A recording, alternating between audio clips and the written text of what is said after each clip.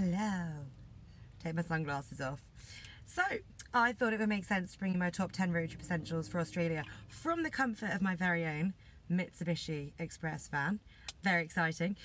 Don't worry, I've stopped. I'm not driving, so for anyone concerned for my safety, I'm obeying the rules. I'm being a good girl. So, here we go. My top 10 travel tips for a road trip in Australia. Sorry about the mess, by the way. As you can see, I've got my big blue suitcase on my bed at the moment. I sleep with it. I haven't got anyone to travel with. And I need a cuddle sometimes, hey? Okay, so I'm going to assume for the purposes of this video that you are planning on buying a car, buying a van, or buying a camper van, or hiring. My tip is to do one of the three. For the buying the car, I would suggest you go 4x4. You can drive on the beach, you can be a lot more flexible, you can deck out the back, take out the seats. With a van, like I've got, get short wheelbase, long wheelbase. If you're traveling in a pair, I'd probably go long wheel because it just means you've got that extra bit of space to play with. For a short wheelbase, which is what I've got, just fits the bed in the back, and it's got the shelf on the back for my kitchen stuff, and it works for me. I'm not going completely long term, so I enjoy it. My biggest tip for getting a van is, I know it's sexy to have a VW, but save that for the Euro travels. Get a Toyota or Mitsubishi. The reason being, if your car breaks down, which it could do because you're buying it cheap, you're going to get cheap parts. If you get a VW or something else, or a Ford for example, and you have to replace the parts, you're probably going to be paying a lot more than if you just buy a Toyota or Mitsubishi. Toyota Hiace or Mitsubishi Express, they are my two go-to vans. Number 2, plan your route, but don't plan too much. So if you research where you're going to go, get ideas from other travellers, have a general idea of your definites, your maybes, and just see how you go. Probably the biggest planning you'll have to do is, if you do have a time limit, work out where you're going from and when you're going to, and then you can work out what's happening in between. My biggest tip for this sort of thing is get Google Maps and add a list, so you can save places in a want to go or a road trip list, for example.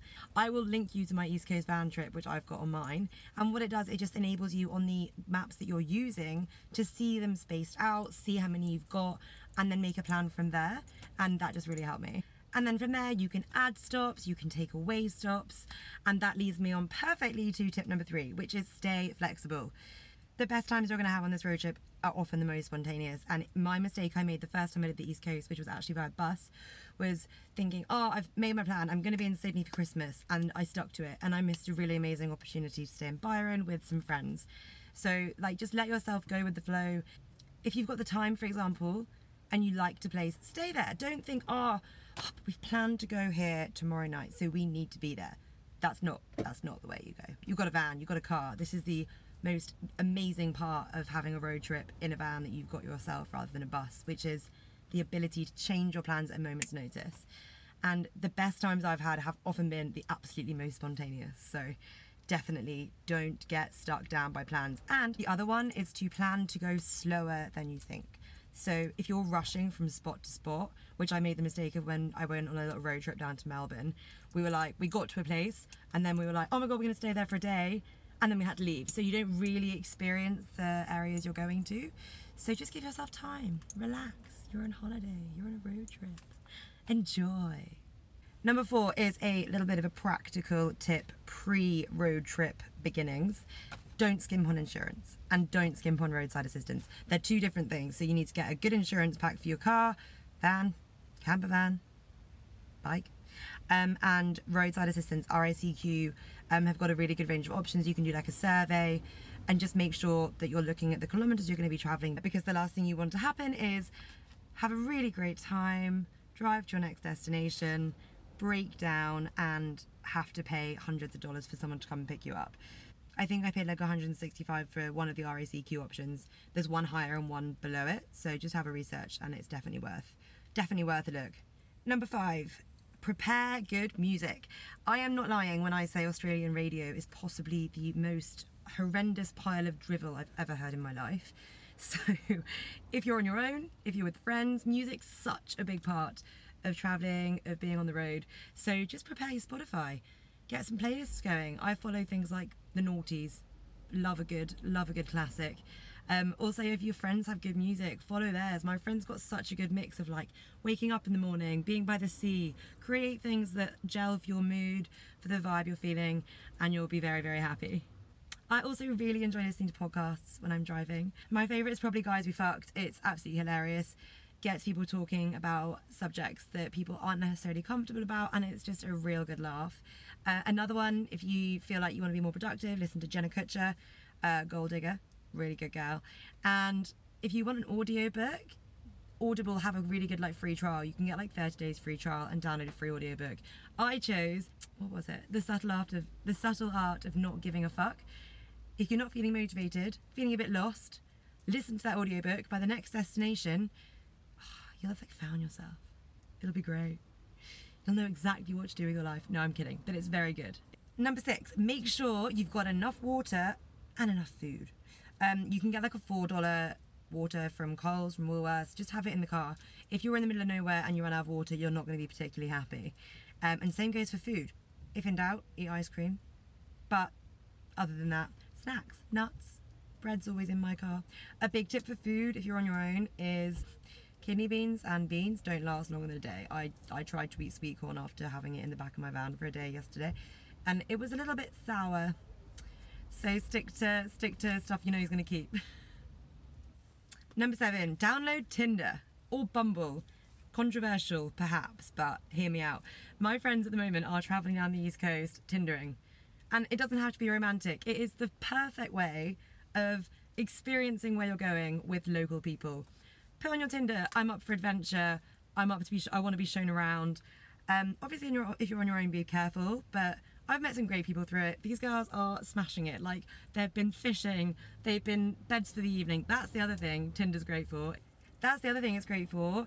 If you're fed up with the van, it's a roof, and it's also showers. People are always willing to help you out. If they know you're traveling, they'll be like, come in, like, cook some food, have a shower, we'll go to the pub. It's brilliant. My goal for this road trip was to genuinely experience Australia the local way. I did the bus. I've done the tourist thing. That didn't really float my boat. But this way, downloading Tinder, downloading apps like friendship apps as well, you just get to be shown around by people that live there, and it's so great. You just do things that you would never do if you were just looking on Google or watching what everyone else has done. Number 8, take things that will charge your electronic devices.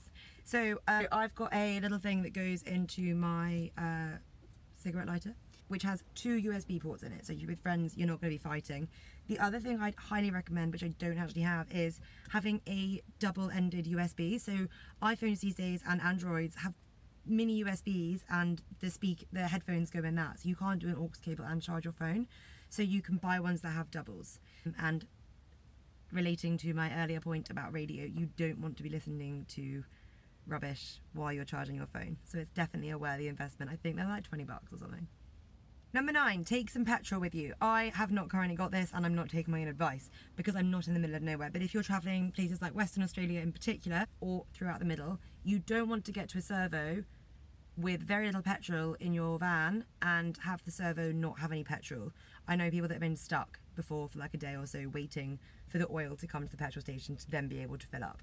So it's just always worth not taking the risk. Get a little can, put it in the back, and just have that to just keep your mind at ease that if you do run out, you'll be well looked after. And number 10, keep it simple. You do not need to spend an arm and a leg decking out your van and constructing it. I went to Bunnings to get the wood for my bed frame. Other people go to timber yards, which is an even cheaper option. Op shops will be your new best friend. I got $1 sheets. I got like a dually, and I've chopped it up to make it look a little bit more homely, to cover up my shelves in the back. Pans, a cafetiere, everything. Just go in, support the charity. As you go as well, buy clothes. I've got like $1 t-shirts. Don't pack heavy. Pack light.